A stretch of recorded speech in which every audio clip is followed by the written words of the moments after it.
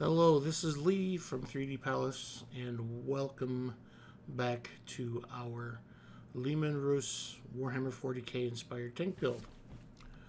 Today we are going to be working on the tank treads. So what I'm going to do is I'm going to go ahead and zoom in here, click a box, I want to auto grid, and what I'm going to do is I'm going to take the tank tread from this spot here, and we're going to bring it out a little bit. We want it to be roughly equal in size to the opening we have here. Okay, that looks pretty good. So what I'm going to do is I'm going to just drag this out here so we can work on it. Okay, zoom in. You can zoom in by hitting Z on the keyboard, by the way. Okay, let's go ahead and convert this to an editable polygon. And let's get building. So I think the first thing I want to do is I'm going to make this, so we're already convertible.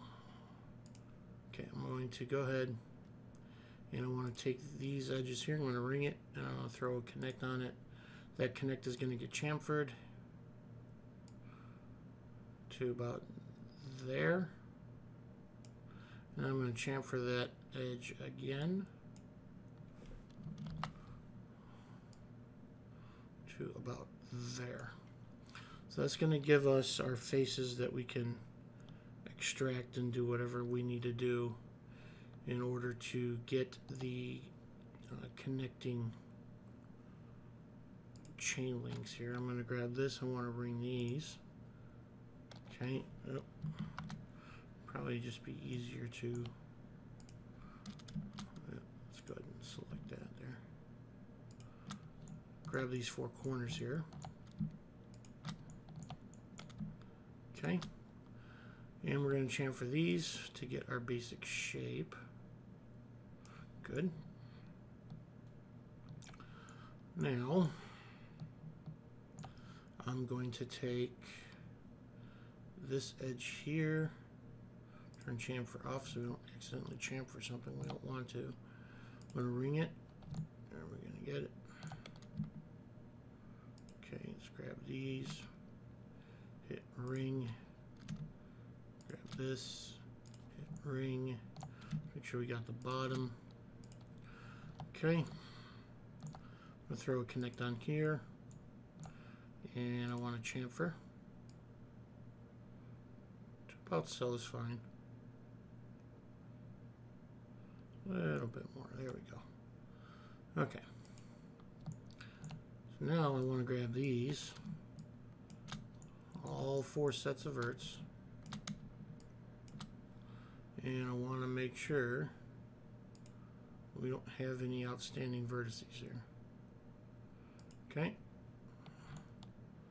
Now everything should be connected and happy. Now what I'm going to do, I'm going to go ahead and grab these guys and this guy, and I want to extrude them by the same amount, and I want it to be an even number here. So let's go ahead and give it just 0.5 is fine, 0.05. Okay, 0.05. Okay, now what I'm going to do is I'm just going to move it around so that I can auto adjust, and I can see if that's going to be good. That's not terrible. Go ahead and click continue. Now what I need to do is I'm going to grab this guy and this guy. We want to throw connect here, and then I'm going to grab these and throw connect here. Okay, now the reason we're doing this is because we're going to use a new tool today. This one's I think is exclusive to 3D Studio Max, so there are other ways to do this. It's just the quickest way for me to do this, and I'm trying to get this done in a timely manner so you guys aren't wasting your day here. And most of the people that are watching this set are going to be Max users anyway. So let's go ahead and delete this bottom polygon. We're going to select this top polygon. We're going to come over here and click hinge from edge. Okay, I'm going to click pick hinge. I'm going to click this bottom edge here. And as you can see, it starts to move down. Okay, we're going to go 180 degrees. And we're going to select the number of sides here.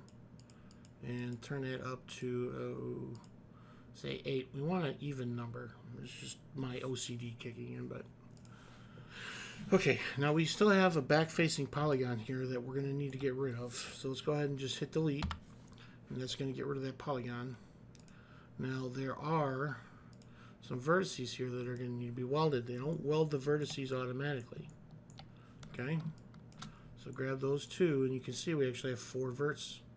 We're going to click weld. It's going to go down to 2. Now we're going to come over here and do the same thing on this side. Selecting both of these and deleting them. We're going to do this one at a time. We have to do this one at a time here. Okay, so hinge from edge. Now it still has the old hinge picked. Don't worry about it. Just click here. And then click here, and it'll go ahead and reset it back to the hinge that we want. Go ahead and click OK. We're going to delete again. We're going to go ahead and re-weld our verts. Why do we have 6 verts selected? Because I held down Control before selecting, so it still had the old verts. Now we have 4 verts. We're going to go ahead and weld those together and move on to the next. Okay, so go ahead and click here. This one's going to be really kind of wonky, so we want to be underneath so we can see what we're doing. We're going to pick hinge. Okay, and we're going to click this one here, and there we go. Okay, go ahead and delete that back-facing polygon again. And then we're going to go ahead, select these 2 verts here, 2 verts. We're going to come over on this side, select those 2 verts, 4 verts, weld, and now we're back down to 2. Okay, so now it's all one piece again. Okay. Now, we need to put some grip on this thing, so... I think the easiest way for us to do that is going to be just to kind of set them in. So I'm going to go ahead and inset this. Now we could use bevel, but I prefer using inset on this. So let's go ahead and use the inset. And I'm going to turn it down a little bit, click OK. Now we're going to extrude this up a bit. Okay, and then we're going to inset it again. And click OK. And we're going to extrude that up again. About like so is fine. Okay. Now what I'm going to do is this all needs to be chamfered, okay? So what we can do is we can hit grow, and grow again, and grow again. And then hit control and hit edge. That's going to give us all of our edges. Okay, and we can just go ahead and throw a quick chamfer on this. Turn it way down, obviously. Okay, and it's easier to type in. So we're going to go 003. Okay, and it's going to give us a nice soft edge here. I think we can go do a little bit better. Let's go 001, 5. That looks really nice. I like it. Okay. Now we need over here. So we could do another box, or we could cut in some edges, and I think that's what I want to do. So let's go ahead, click our vert selection tool, and I'm going to hit cut. Okay. Now I always try to anchor these the best I can. So what we're going to do is we're going to start from here, and I'm just going to tie it down to here. Okay. And then I'm going to go from here and bring it down to here. Okay. No, that's not the one I wanted. Let's go ahead and do it to here. Okay. Now what we can do to get the shape that we want is go ahead, and we need to make sure that we right click out of cut. I'm going to select this edge here, this edge here, this edge here, and this edge here. And we're going to go ahead and chamfer. Okay. Turn it way up. Okay, this is not going to work. Go ahead and cancel. It's not working because what it's doing is it's taking this corner here, so we need to do something about that. So if I were to come over here and cut in, say, a line from here to here, okay, and then another line from here to here. Nope. From here to here. Okay, that's going to cut that line up just enough for us to get the chamfer that we're looking for without ruining our edges. Okay, go. Now what I'm going to do is I'm just going to grab these faces here, and I want to inset, but not that much, just a little bit. Okay, and we can actually do it by polygon. Right, by poly. All right, and click OK. Now what I want to do is I want to extrude these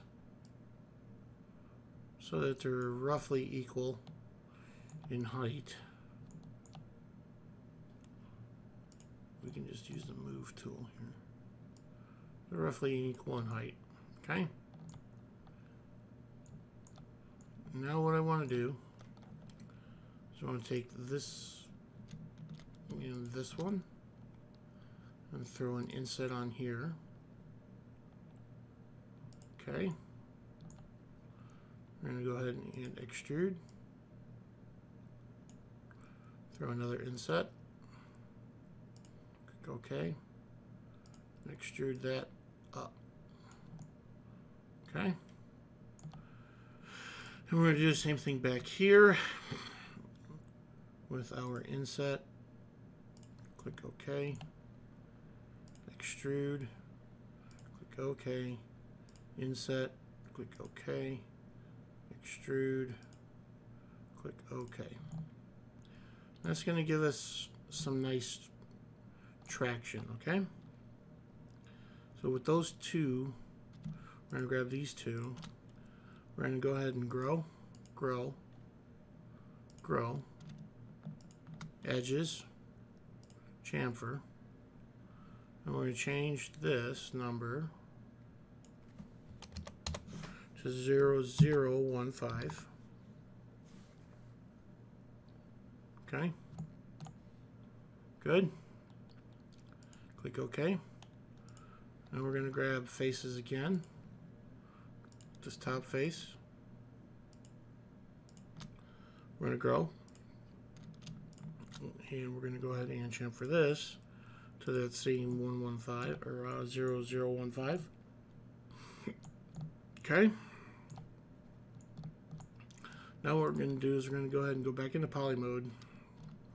And I'm going to grab these outside polygons. Okay, we're moving things. We don't want to move things. So let's go ahead and turn that off. Okay.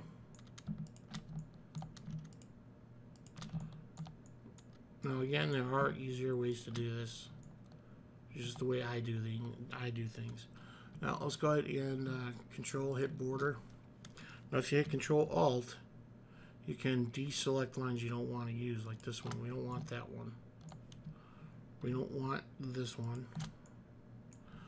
Okay, but one thing that we should probably do is hold off on that for a second, but it's fine. I'm going to go ahead and grab this line and this line. Okay, so just you can grab the top ones, I think. Should work just fine. And those, and we're going to hit loop. Okay, now again, we got some loops that we don't need. And if you don't deselect them, it's going to really screw with your geometry later. So, okay. Oop. Forgot to deselect things. Okay. So let's just go ahead and click that off. Go ahead and select these again.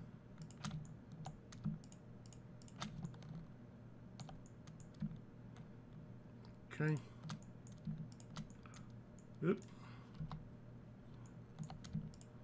Good. Not so good. Control Z if you make a mistake. Okay, let's go ahead and select those now. And I'm going to go ahead and select these. And yes, I know we need to deselect some edges. I'm not worried about it right this second. Okay, so now we have everything we want selected. So now we have to deselect some things here. So let's go ahead and do that. Control Alt and then click on the edges we don't need. Like this one. Let's make sure we didn't select anything on the bottom here. So we got to deselect things on the bottom too. Control Alt and click. Oop, we want that one, don't want this one.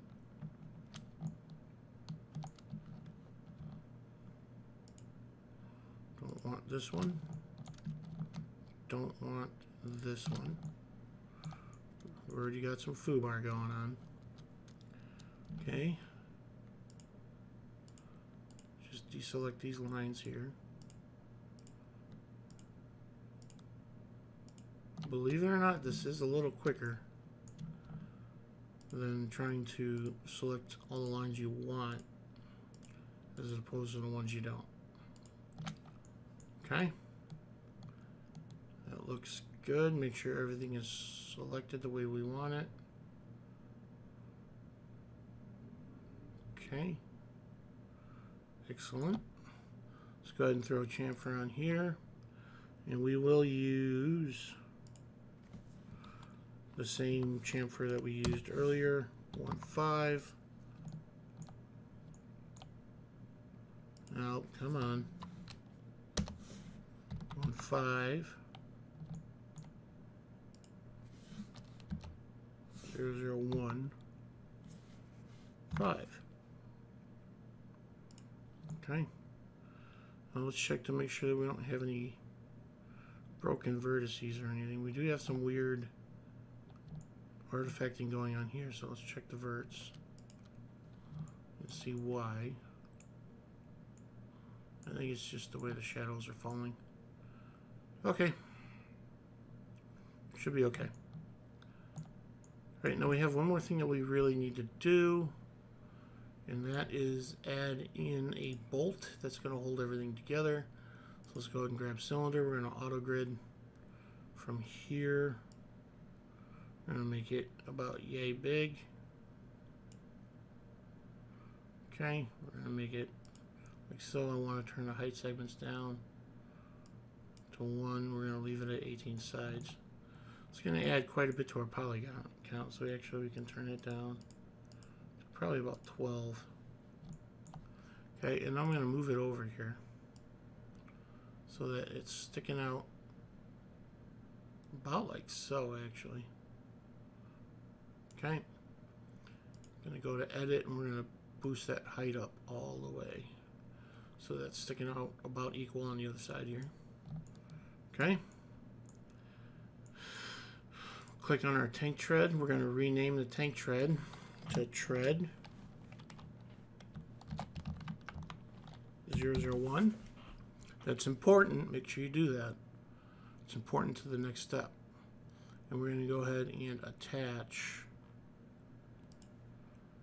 our cylinder. Okay, now we got our tank tread, and I'm going to call it here in the next part. We're going to go ahead and make the tread on follow our guide here and set up a dummy object and use some scripting in order to actually make our tread. So I will see you guys in the next part. Until then, bye bye.